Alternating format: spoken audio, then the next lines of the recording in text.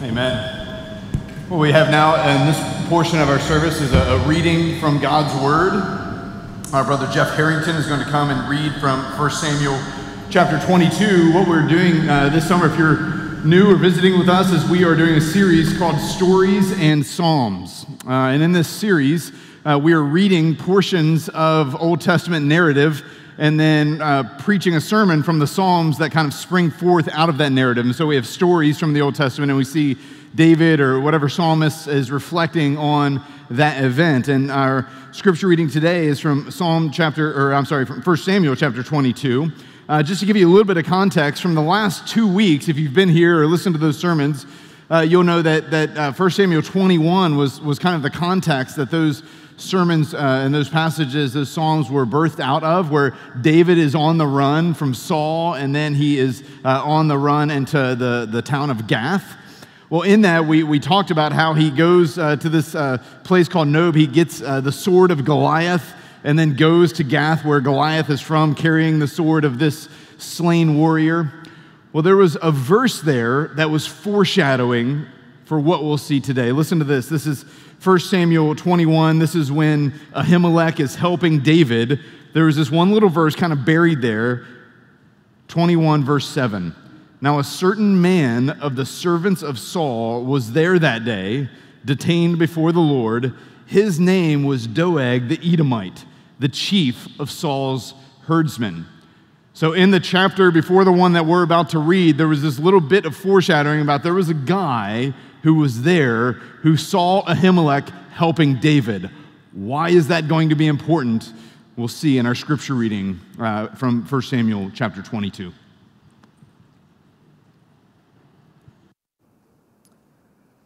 First Samuel 22, verses 6 through 23.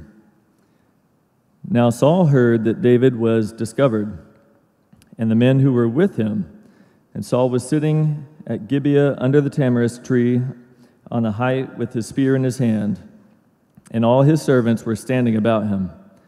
And Saul said to his servants who stood about him, "Hear now, people of Benjamin, will the son of Jesse give every one of you fields and vineyards? Will he make you all commanders of thousands and commanders of hundreds, that all of you have conspired against me? No one discloses to me when my son makes a covenant with the son of Jesse. None of you is sorry for me or discloses to me that my son has stirred up my servant against me, to lie in wait, as at this day." Then answered Doeg the Edomite, who stood by the servants of Saul, "I saw the son of Jesse coming to Nob, to Ahimelech the son of Ahitub, and he inquired of the Lord for him, and gave him provisions, and gave him the sword of Goliath the Philistine." Then the king sent to summon Ahimelech the priest, and the son of Ahitub, and all his father's house, the priests who were at Nob, and all of them came to the king. And Saul said, "Hear now, son of Ahitub." And he answered, "Here I am, my lord." And Saul said to him, "Why have you conspired against me, you and the son of Jesse, in that you have given him bread and a sword, and have inquired of God for him, so that he has risen against me to lie in wait as it is this day?" Then Ahimelech answered the king, "And who among all your servants is so faithful as David? Who is the king's son-in-law, and captain over your bodyguard, and honored in your house? Is today the first time that I have inquired of God for him? No. Let not the king impute anything to his servant, or all the house of my father, for your servant has known nothing of all this, much or little." And the king said, "You shall surely die, Ahimelech, you and all your father's house." And the king said to the guard who stood about him, "Turn and kill the priest of the Lord, because their hand also is with David." And they knew that he fled and did not disclose it to me. But the servants of the king would not put out their hand to strike the priest of the Lord. Then the king said to Doeg, "You turn and strike the priest." And Doeg the Edomite turned and struck down the priest, and he killed on that day 85 persons who wore the linen ephod. And Nob, the city of priests, he put to the sword, both men and woman, child and infant, ox, donkey, and sheep he put to the sword.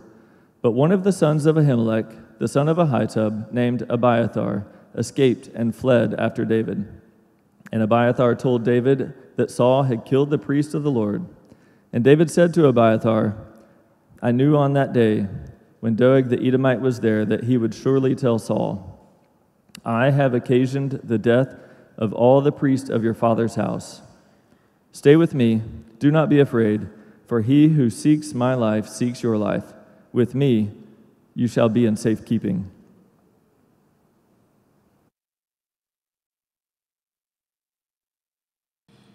It was it's a long portion of Scripture. If you weren't following what was going on there, Saul learns of David that he's been helped and that he's in hiding, and he questions all the men around him. And he says, will the son of Jesse treat you the way that I will treat you?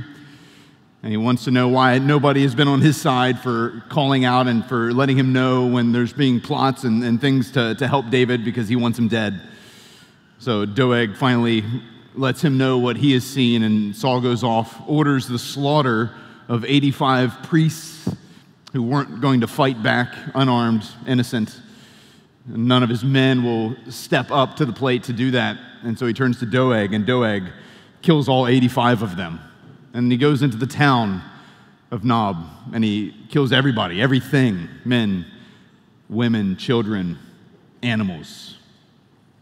Let's pray. Father, we are surrounded in this world by wickedness. We see it in your word. We see it on the front page of the paper. We see it on our phones and on our devices. Lord, we know it all too well. Your word does equip us to think about such things. Your word is not sanitized and scrubbed of the sins and foibles of humanity. Your word says there's none righteous, no, not one, including all of us in this room. God, would you help us? Would you illumine your word to us? Would you aid us in receiving it and thinking well about it, that you might equip us to live in this world and to long for the return of King Jesus? We pray in his name. Amen. Well, one of the oldest and thorniest issues in philosophy in general, certainly, but especially in religious philosophy, is what is known as the problem of evil. Many have wrestled with the problem of evil throughout the centuries, but the most basic philosophical reasoning is often attributed to an ancient Greek philosopher named Epicurus. Epicurus said, if God is omniscient, meaning all-knowing, he knows all things, and if God is omnipotent, he is all-powerful, he can do anything, and if he is omnibenevolent, he is all good, does what is good, thinks what is good, knows what is good. If that God exists, that's the God that the Bible says exists, if that God exists who is all-knowing and all-powerful and all good, then evil doesn't exist. The rationale here is that if God were all-knowing, he would know about all evil, as well as know how to get rid of all evil.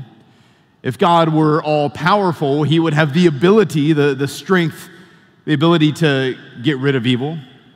Not only would he know about it, but he would have the power to do something about it. And if he were all good, then he would want to do it. He would want to get rid of all of the evil in the world. However, Epicurus says, I see evil all around me, ergo, that God doesn't exist. Or there's a God who exists who isn't like the God that the Bible is saying exists. Because if he did exist, he would be powerful enough, he would know enough, and he would be good enough to do something about the problem of evil. Church, you know as well as I do, Epicurus was not the last person to grapple with the problem of evil. My question for us this morning is, what do you do in light of really awful stuff? What do you do in light of the really horrible things that happen in our world and happen in your own life? How do we grapple well in a fallen world where we experience evil personally, and then we look out around us and we observe things that happen to others that are just plain out wicked? as Christians, we are not without a response. We are not without a biblical perspective on how to think well about this and how to answer the problem of evil. We need to be ready to counsel our own hearts when we observe those things and the own doubts start to creep into our minds and hearts, and we need to be equipped to answer that question for friends and family in a world that is watching the same things play out that we are, helping others to think through it well. Well, our psalm this morning, in light of the atrocity that we just read about in 1 Samuel 22, is going to be David's reflection on that, and I think Psalm 52 helps us to reflect on the problem of evil a bit further. So if you have a copy of God's Word, please make your way to Psalm chapter 52. As we look at this psalm together, what I want to argue from our text is that the steadfast love of God anchors us in an evil world. The steadfast love of God anchors us in an evil world. We're going to see this in kind of three headings as we go through Psalm 52. The steadfast love of God enables us to do three things, or to have three things. So, number one, the steadfast love of God enables us to have a proper evaluation of evil. A proper evaluation of evil, perspective on it. Number two, the steadfast love of God enables us to have an accurate anticipation regarding evil. An accurate anticipation regarding evil. And number three, the steadfast love of God that anchors us in an evil world, it enables us to have a secure protection against evil. A secure protection against evil. So a proper evaluation of evil, a proper anticipation of what will come of evil, and a secure protection of evil in this life and in the life to come. Look at Psalm 52 along with me as we turn to God's Word again. Psalm 52, to the choir master, a maskil of David, when Doeg the Edomite came and told Saul, David has come to the house of Ahimelech.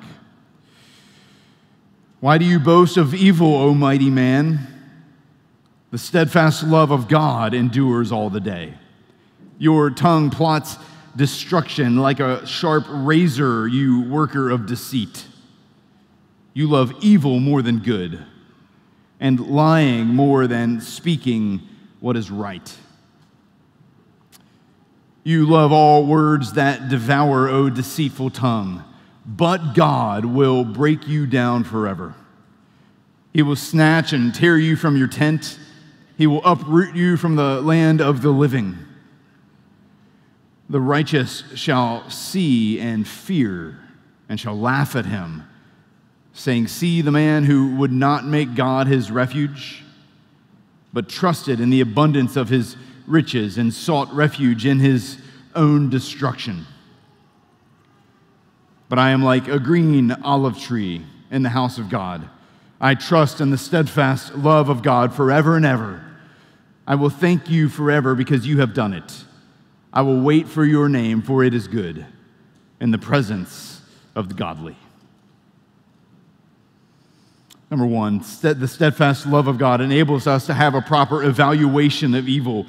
You see there in the superscript, right before verse 1 in Psalm 52, the occasion for this psalm, right? It's the incident that we just read about in 1 Samuel 22, where Doeg rats out Ahimelech for helping David, and then when Saul gives that order, Doeg personally kills all the priests of the Lord, and then turns his attention to the town of Nob and kills the men and women and children and animals in that town. There's nothing we can say about this act other than it is pure wickedness. It is pure evil. And we see that in David's response in verse 1, calling this evil out to the Lord. He says, why do you boast of evil, O mighty man? That "O mighty man" is meant to be sarcastic. Oh, big tough guy. You boast of your evil, slaughtering unarmed, innocent civilians, men and women and children. O mighty man that you are. And he says, and you're boastful, you're boasting in your evil. We see here what we also see around us, that glorying in sin is a sure sign of lostness. Glorying in sin is a sure sign of pure and utter rebellion against the Lord. So David sees that and he calls it out, the wickedness, the evil. And then in verses 2 through 4, Doeg's wicked actions are outlined with David focusing mainly on his speech. Look there again in verses 2 through 4. He says, his tongue plotted destruction. His tongue was like a razor that was cutting. You worker of deceit. He was deceitful in what he was speaking. He says, you love evil more than good, and you love lying more than speaking truth. He loves words that devour, deceitful tongue, he says. I point that out because the focus on speech is interesting, because just think back to the passage that Jeff read for us a few minutes ago from 1 Samuel 22. You don't see a whole lot of speaking. Right? You don't see a whole lot of talk going on Doeg's behalf. You see a whole lot of action. You see a whole lot of murdering. You don't see a whole lot of speaking. But if you look back to the 1 Samuel 22 story, the one place we see him speaking is in verse 9. Saul asks why no one is willing to tell him what's going on. No one is willing to help him. And Doeg speaks up and says this in 1 Samuel 22:9. He says, I saw David, the son of Jesse, coming to Nob, to Ahimelech, the son of Ahitub. And he inquired of the Lord for him and gave him provisions and gave him the sword of Goliath the Philistine. That's it. That's what he says. Which means right there, Doeg knew exactly what he was doing. We see that from the reflection in Psalm 52. Doeg knew exactly what he was doing all along. This wasn't just an innocent information dump. Oh, you need some recon? You need some information? Oh yeah, I saw some stuff. I'll supply it to you. No, the entire time he wanted to wreak some havoc. The entire time he wanted to take out these priests of the Lord. The entire time he wanted to do this atrocity. Doeg had wicked motives from the start. Being an informant to Saul was his cutting with his forked razor tongue. Loving evil more than speaking what was right. Words that devour. That was it from the jump. When he started to speak, he knew exactly the effect that would have on Saul. I mean, you've read the narrative. You don't think, well, if Saul's going to take this okay. Right? He knew exactly what would happen. He knew exactly what Saul's response was going to be. And so he dangles the carrot. He drops that little bit of information, those data points, knowing what Saul would do with it. And likely knowing that he was going to be able to be involved in the atrocity that followed. That was his speaking of deceit. That was his words that devour. That was his razor tongue. Let me just take a moment here to point out what we see over and over in Scripture, the powerful reminder for us of the power of the tongue and the need to control it. Because in controlling our tongues, we're really trying to control our hearts. He's speaking what's in his heart here. The same thing happens for you and for me. Restraining the tongue is hard because we're not restraining the tongue, we're restraining the heart. It's true for Doeg, it's true for you, it's true for me. Might I just say this as we live in relationship with one another, beware of innocently giving information, though you know the weight that it will carry with the person that you deliver it to. I can't count the number of times there's been a squabble amongst the kids in my home, and something one of them says and sets off somebody else, and the response is, what? I was just saying. Ever hear that, parents? What? I was just saying. Yeah, I know exactly what you're saying, and you knew exactly what you're saying, and you did it anyway because you knew that's the response that it would get.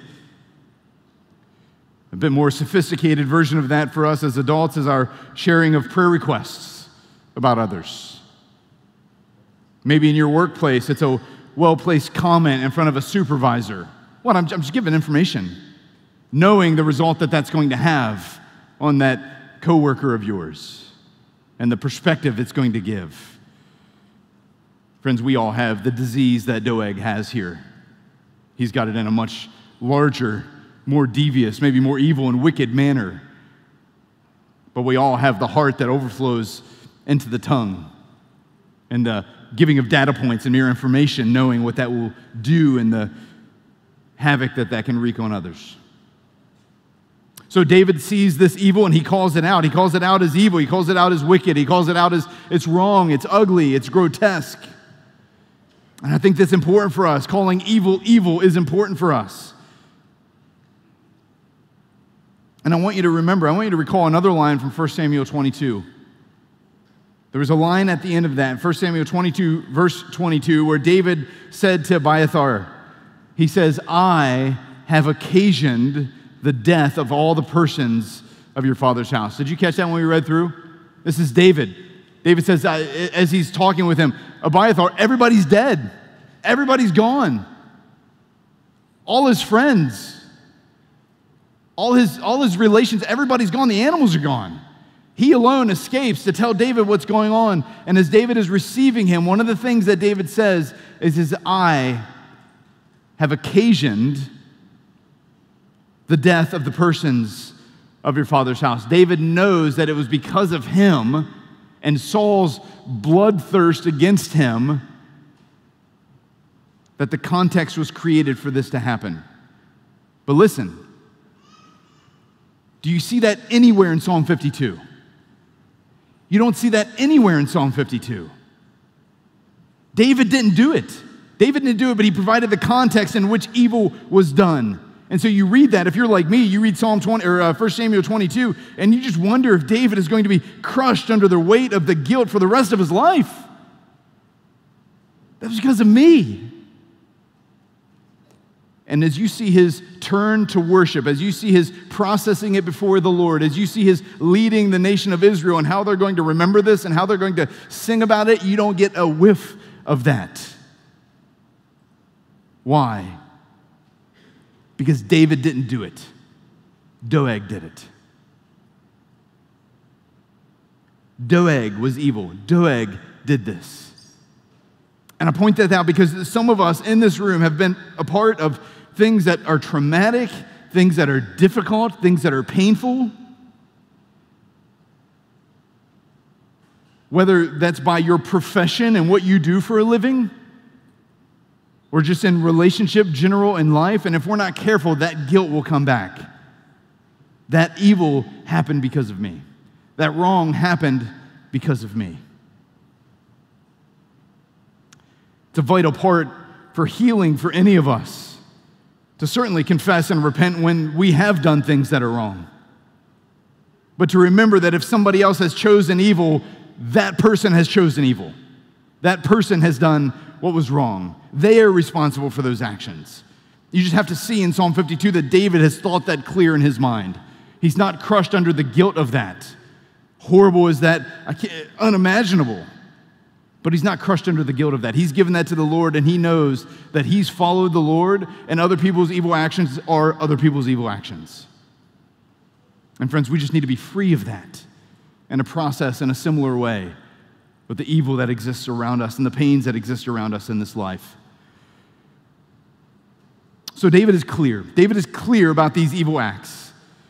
But there's something else that he is equally clear on, if you'll note what else he says in verse 1. Psalm 52, verse 1, he says, why do you boast of evil, O mighty man? The steadfast love of God endures forever. He's equally clear on that. Right? You see the contrast there. He's pointing out the evil, wicked acts, and he'll even continue in verses 2 through 4, but buried in there in half of verse 1 is him pointing out a contrast and making a proclamation that in contrast, Doeg, to your evil, your wickedness, everybody else who knows what happened, everybody else who saw the evil and everything that happened, in contrast to that, we have a God whose steadfast love endures all the day. That verse right there, or that line, steadfast love of God, you'll see it again if you look down at the end of our psalm. The end of our psalm, you see it again, that I trust, verse 8, I trust in the steadfast love of God forever and ever. So that idea of the steadfast love of God, or the enduring love of God, the loyal love of God, where he makes promises to his people and he doesn't turn back on them. He says, I will always be with you, and he will always be with you. He says, I love you, and I've proven that love for you. That is always going to be shown to be true. That steadfast love, whatever else that David wants Israel and us to walk away from this psalm thinking, it's the steadfast love of the Lord endures forever. He bookends his psalm with that. He starts with it, he finishes with it. He wants us walking away with that in our minds. The steadfast love of God, no matter what we see around us. David saw evil. He saw wickedness. He saw incredible atrocity. Right? He sees all of that. But what he wants us to reflect on and to be reminded of and to be built up in is the steadfast love of God, the loyal love of God that never fails. So I think in these first few verses, church, we are reminded here that evil is to be seen in light of God's goodness. Evil is an affront to him. Evil runs contrary to the way things were created to be. When we see evil, we must have a biblical evaluation of it, which is what David gives us right here. Because there are worldviews. There are worldviews out there and religions out there, worldviews that promote the idea that evil is co-eternal with God. Or that religions that see good and evil as eternally existing or equally powerful, that there's a good God and then there's an evil God, and they're always kind of duking it out against one another throughout the ages. There are theological opinions that would see God as the author of evil, that he created it. And friends, you have to see that when we have a biblical evaluation of evil, none of those things are true. None of those things are our worldview. Evil is not co-eternal with God. God is not the author of evil. We see that right here. Doeg, you are evil. By contrast, the steadfast love of the Lord endures forever. So those other things are not the Christian perspective. And we see that here in Psalm 52. So David sees that evil, but then he runs straight to the idea that this is not who God is. This is not the way things were meant to be. Evil does not overshadow God's goodness. Evil does not nullify God's love. So a Christian evaluation of evil must begin with God and his character. He is good. He is loving. He created the world, and he said, it is what? It is good. Now, he also created a world with freedom of choice, where he didn't make us all and create us all as robots. We do have some freedom of choice in this life, and we see Satan rebelling against God, wanting to make himself equal with God. We see Adam and Eve choosing disobedience and sin, and now that fall affects all of us, all of humanity, all of creation, until the return of Christ. But God is not the author of evil, nor is evil the way the things once were. There was a world that was created without evil, and there will one day be a world without evil. But we have to have a Christian evaluation of this and a proper evaluation to look at this and to know that there's a path to evil. We see it come into the storyline. And God's not the author of it. And it's not equally powerful with God. And it doesn't nullify his goodness or his love or his faithfulness. The steadfast love of God enables us to have a proper evaluation of evil. The second thing, and there are three stanzas here in our text. The second stanza and the second thing that we will see is that the steadfast love of God enables us to not just have a proper evaluation of evil, but also an accurate anticipation regarding evil, an accurate anticipation regarding evil. Just a little kind of Bible study tip as you've read Psalm 52, maybe you noticed this. But as you look at the pronouns that are used in the psalm, I don't know if you caught that they change. So in the first stanza there, the first, 4 verses, it's all you. It's second person. He's talking about Doeg. He's calling out his evil. It's you, you, you, you. And then in the last 2 verses, verses 8 and 9, what do you see there? There's another pronoun shift, isn't there? It's David's own self-reflection. It's I. It's first person. I. And in the middle, he's going to go third person. So second person ends it with first person right in the middle. Got second person. You English teachers out here, you're welcome for me kind of keeping up the continuing education over the summer for all your students. Third person in the middle where he's looking at God's action. So the second stanza right here, sandwiched in the middle of this, is God's actions, third person, both how God responds to evil and then how God's people respond to that evil, how the righteous will respond. And so what we see in verse 5, Psalm chapter 52, verse 5, but God will break you down forever. He will snatch and tear you from your tent. He will uproot you from the land of the living. The righteous shall see and fear and shall laugh at him, saying, see the man who would not make God his refuge, but trusted in the abundance of his riches and sought refuge in his own destruction. So we see in verse 5 that God will deal with Doeg's wickedness. I think it's interesting there. Normally when we see "but God" in Scripture, you may have heard preachers point this out before. When we see "but God" in Scripture, it's often an encouraging, joyful thing, right? Famously in Ephesians chapter 2, talks about our being dead in our trespasses and sins. So apart from Christ, we are dead in our trespasses and sins. But God, this is Ephesians chapter 2, verse God, but God, being rich in mercy because of the great love with which he loved us, made us alive together with Christ. By grace you have been saved through faith. You've probably heard people say there's the two best words in the Bible. But God. We were dead in our trespasses and sin, but God made us alive together with Christ. It's not the same "but God" that we get here in Psalm 52:5. Right, Psalm 52:5, but God will break you down forever. So here we see the rampant wickedness of Doeg, but God will not let his evil go unpunished and undealt with. Listen, both of those "but gods" glorify him. Both of them do. The Ephesians 2, but God made you alive together with him, that glorifies God. God saying, Doeg, I will not let you get away with your wickedness forever, but I will tear you down, that glorifies God. God is glorified in his grace and his mercy, and God is glorified in his justice and his right judgment. You have to have room for both of those in your theology.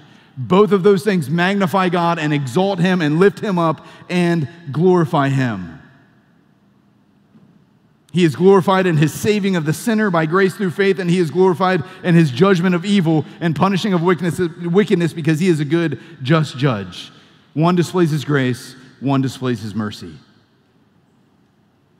And friend, if you're new to Christianity or to church, both of those things come together at the cross of Christ.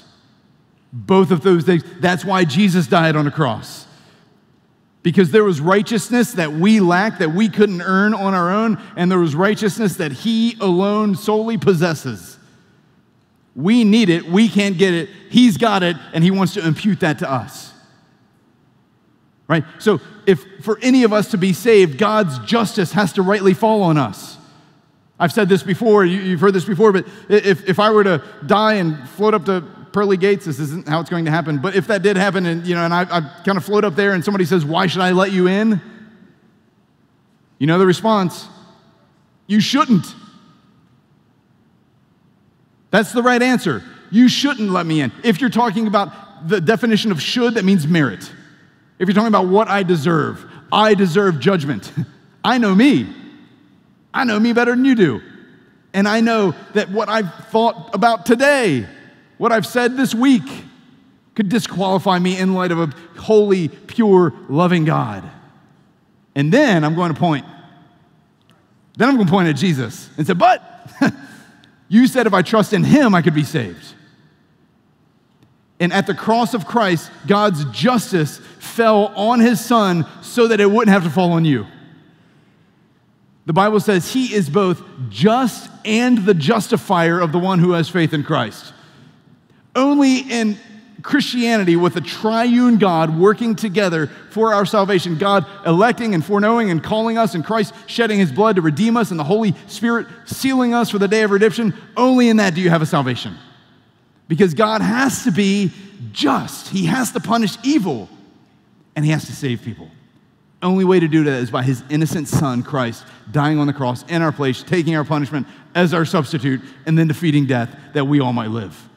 He is both just and justifier of the one who has faith in Christ. So when you see the but God here in verse 5, and you see the but God in Ephesians chapter 2, you look at both of those and you say, praise God.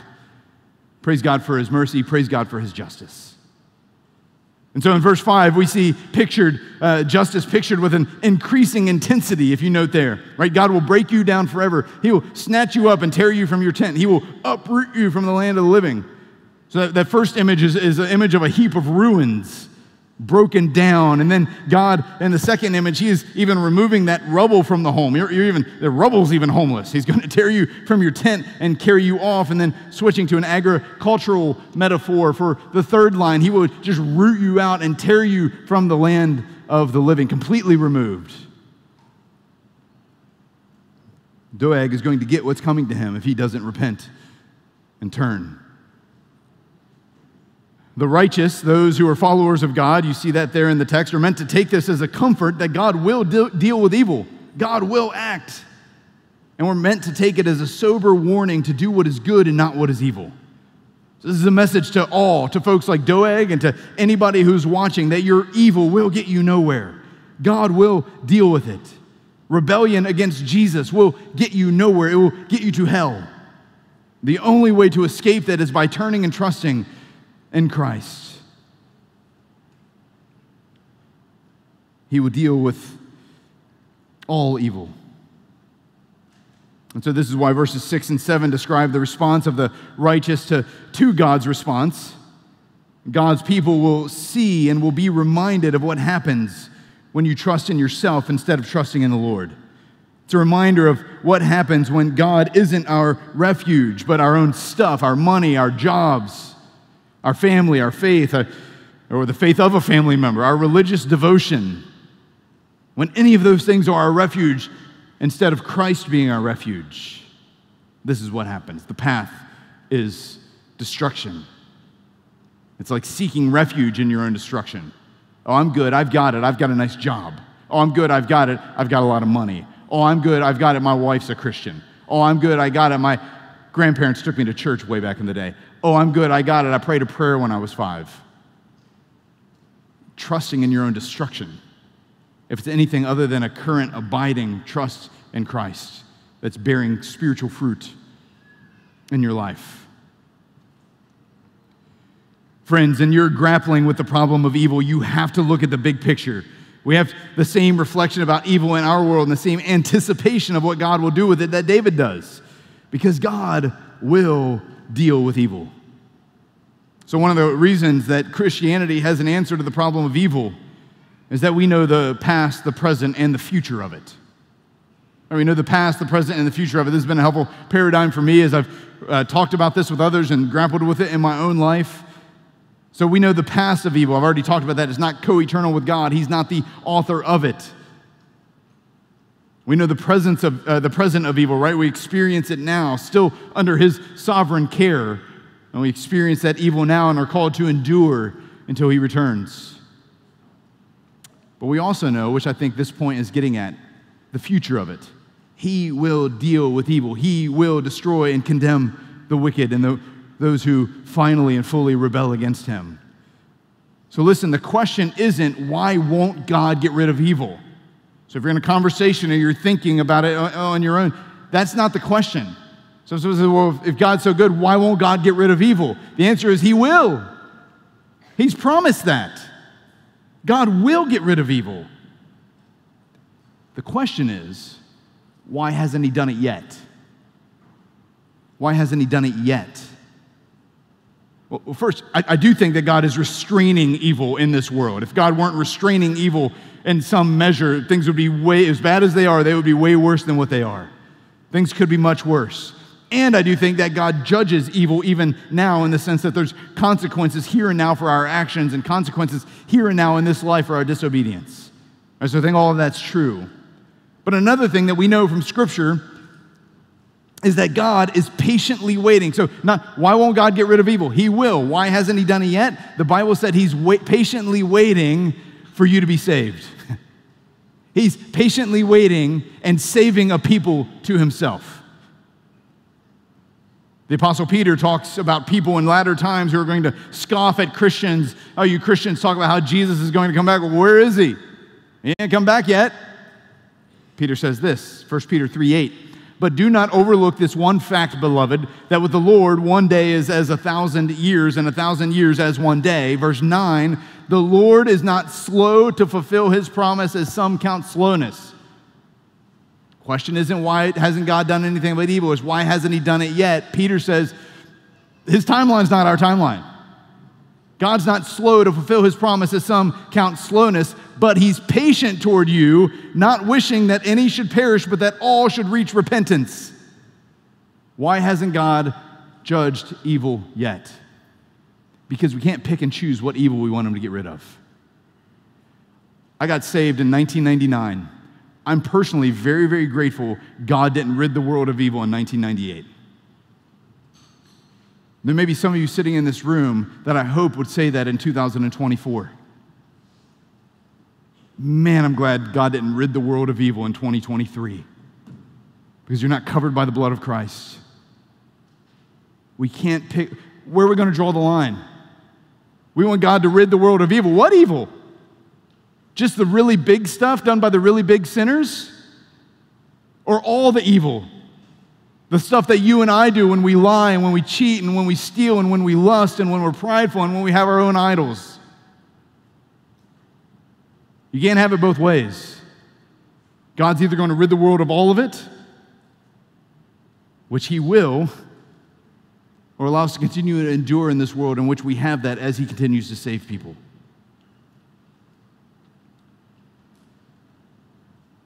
Romans 3:23, we have all sinned and fall short of the glory of God. Ecclesiastes 7:20, surely there is not a righteous man on earth who does good and never sins. 1 John 1:8, if we say we have no sin, we deceive ourselves and the truth is not in us. And so when we say, God, get rid of evil, we've got to draw the line. We know that He's going to get rid of evil. He just hasn't done it yet. We can't pick and choose what we want Him to get rid of. He will rid the world of evil, and each day that goes by in which He hasn't completely rid the world of evil by His Son, you'll know it. There's going to be a trumpet. Jesus is going to return. He's going to come for His people. He's going to receive all those who have trusted in Him and judge those who have not. Each day that goes by is another day that He's patiently waited so that the gospel could go forth to more people. Maybe that's what's happening right here this morning. But the day will come. I didn't read it, but the very next verse in 1 Peter says, the day will come like a thief. You don't know a thief's coming, and he's probably better armed than you are. The day will come like a thief. Be ready so you don't have to get ready. Psalm 52, verses 5 through 7, remind us that God will deal with evil and that we are to be warned to put our refuge in Him and not in ourselves. The steadfast love of God enables us to have an accurate anticipation regarding evil. It's part of how we're anchored against the problem of evil in this world. Finally, the steadfast love of God enables us to have a secure protection against evil. So we have a right evaluation of evil, we have a right anticipation regarding evil, and then we have a secure protection against evil. Look at the last stanza there where David turns kind of introspective and looks at himself. But I am like a green olive tree in the house of God. I trust in the steadfast love of God forever and ever. I will thank you forever because you have done it. I will wait for your name, for it is good in the presence of the godly. So in this final stanza, we see David look at himself, right? So he's looked at Doeg in the first stanza and called him out for evil before the Lord, and then he's looked at God in the second stanza and his response, and now he gives this personal perspective. As an individual caught up in all of this, as a person trying to be faithful, observing all the wickedness in our fallen world, what can be said? Well, here we have another contrast in verse 8. It starts with the word but. In contrast to the wicked who will be uprooted, David knows that he is like a green olive tree in the house of God. The olive tree is one of the longest living trees. It's a picture of stability. It's a picture of longevity. And the presence of olive trees represented provision and blessing as well. Actually, one of Israel's prophets after this, a prophet named Jeremiah chapter 11, is going to say this of Israel. He says, the Lord once called you a green olive tree, beautiful with good fruit. So that's the image of a green olive tree, beautiful and with good fruit. So David is considering himself a green olive tree, and in doing so, he's giving a picture of health and stability, of beauty and fruitfulness. Contrary to being uprooted, he is thriving, he is fruitful, he is safe. Now, if you've been tracking the narrative so far, you're like, how can you say that? You're hiding in a cave and you're on the run and you're acting like a crazy person drilling on yourself. I mean, it's just, his life is insane. But he knows that in the Lord, he has a secure protection. He's solid on that fact. He's planted in the house of God, not snatched and torn from his home, as was said of Doeg in verse 5, but planted in the house of God, safe, secure, blessed. So that's what he's like, and then the remaining lines reveal what he will do. his actions. It says he will trust, he will thank, and he will wait. Those are the three things you see there in verse 8, second half of verse 8, and then in verse 9. I will trust, I will thank, I will wait. So in a fallen world, as we await the return of Christ and see evil and wickedness around us, I'd encourage those same three actions for you. Trust, thank, and wait. Trust.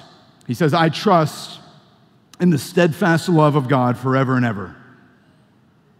Again, hopefully you've gotten this by now throughout this sermon, that we have a perspective on evil in this world that includes the past, present, and future of it.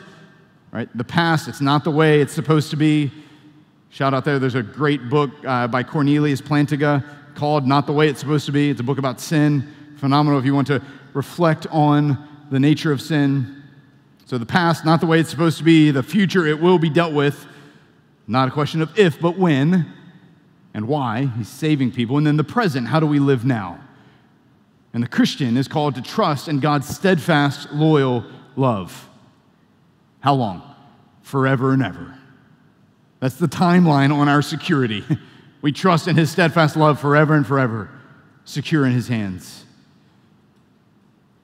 You know, we have an even clearer picture of God's love than what David did, because God put his love on display ultimately and fully at the cross of Christ. Greater love has no one than this, that they lay down their life for their friends. God demonstrated his love for us, and that while we were still sinners, Christ died for us. So we have a display this side of the cross in the empty tomb of what love really looks like in a way that David only took by faith.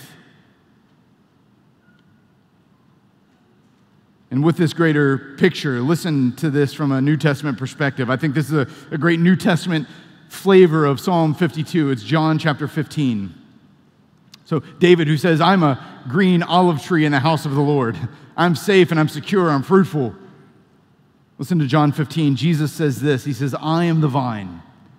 So you want an agricultural metaphor like the green olive tree. Jesus says, I am the vine, and my Father is the vine dresser. Every branch in me that does not bear fruit, he takes away, and every branch that does not bear fruit, he prunes that it may bear more fruit.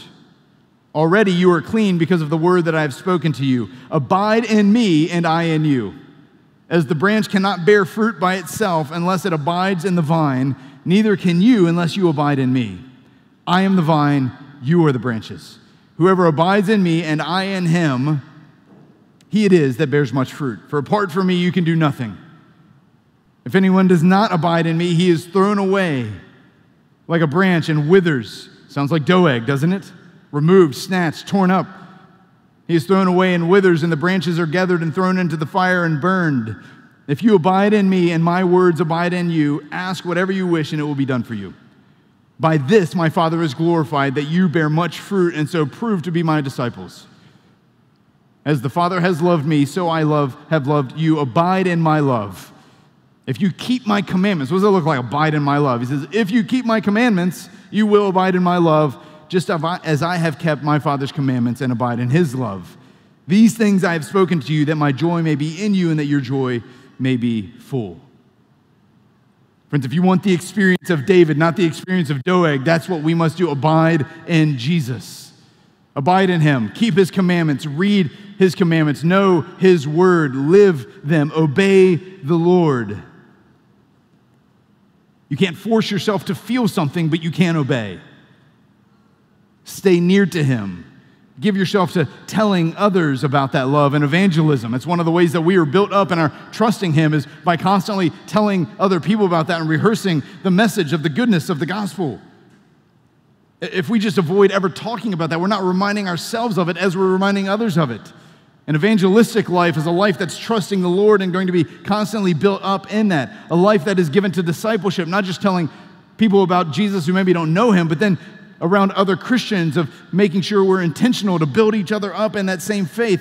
That's what it looks like to obey him and to keep his commandments and abide in him and remind ourselves of his goodness, to actively trust in him. It reinforces our trust and allows us to abide in him all the more. So trust. Thank. He says there, I will thank you forever because you have done it. We spent a good bit of time on this last week. I won't rehash everything that we talked about there, but he thanks God because when God is for you, it's as good as done. Last week we looked briefly at Philippians chapter 4, where it talks about our anxiety, and we take our anxiety to God, right? Prayers and supplications with thanksgiving, and the peace of God, which surpasses all understandings, will be given to you. We take our anxiety and our worries and our issues and our troubles, we take them to God, Paul says, with thanksgiving. It's not even over yet. It's not even solved yet, but we do it because we know he's good. And that's the same thing that we saw in our psalm last week. It's the same thing we see here. It's the same thing we see throughout the Bible. With God, we can go ahead and thank him. We can go ahead and thank him though we're still waiting. We can go ahead and thank him though the pain is still there. We can go ahead and thank him though the anxieties and the worries are still around us, the stress is still there. We can go ahead and thank him. Even if we don't know the specifics of what he'll do, we know he's going to do it.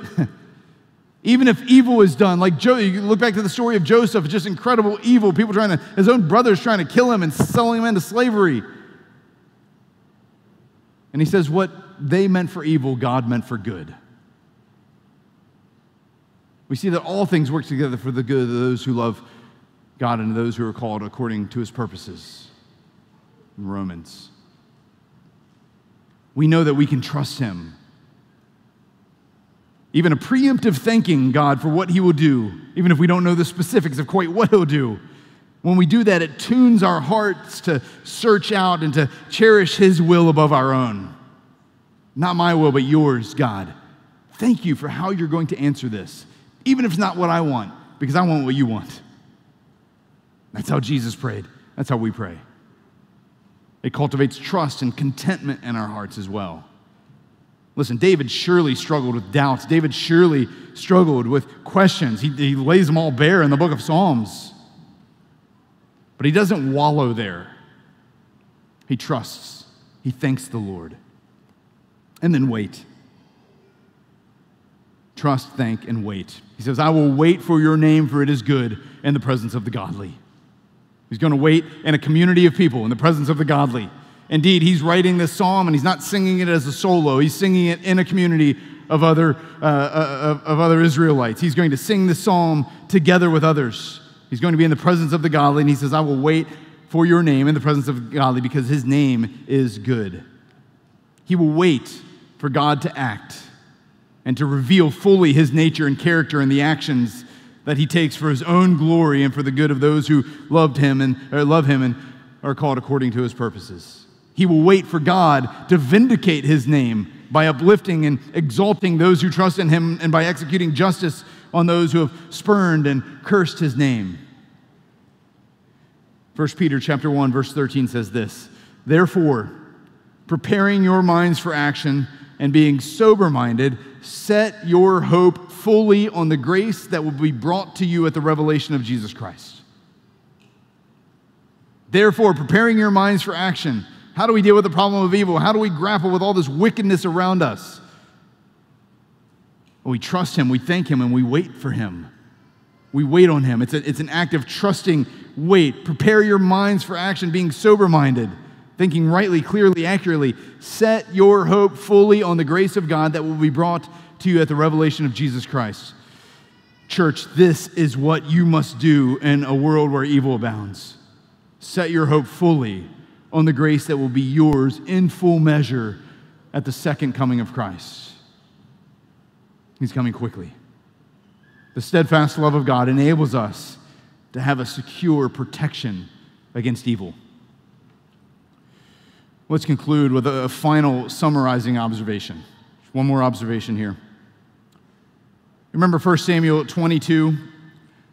There was a line there. It was right after the line where David said, hey, I've occasioned this. Right? I provided the context for all this wickedness to happen. What did he say right after that? Verse 23 of 1 Samuel 22. He says to Abiathar, he says, stay with me. Do not be afraid. For he who seeks my life seeks your life. And with me, you shall be in safekeeping. Because David's so tough. David's so strong. Because his army is so fearless. It's because he knows the steadfast love of God. We don't know for certain when this psalm was written, when it was sung. Who do you think may have been standing right by David's side? Abiathar. He who saw every living person he knows slaughtered. Unimaginable wickedness and evil. Standing right beside David, because David says, you stick with me. The people who want to kill you also want to kill me, and God's got me. God's made a promise to me, and that God is on our side.